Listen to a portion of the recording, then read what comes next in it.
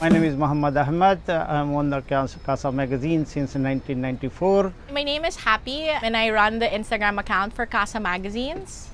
Every time you come here, there's somebody beside you who's so interesting, somebody who actually works in the magazine. Like the photographers, the writers, this is their local newsstand. Now, after this COVID, business is very bad. It's very hard to survive nowadays. I decided to post about La Bonbonnier's GoFundMe, and that just like blew up the fundraising for them overnight. So because of their GoFundMe, we created our GoFundMe, and the synergy really helped the both of them. We built this community of like 15,000, and we just have to keep helping. So we started posting about everybody else's fundraising efforts. Everybody comes together and helps each other out. That's the spirit of New York.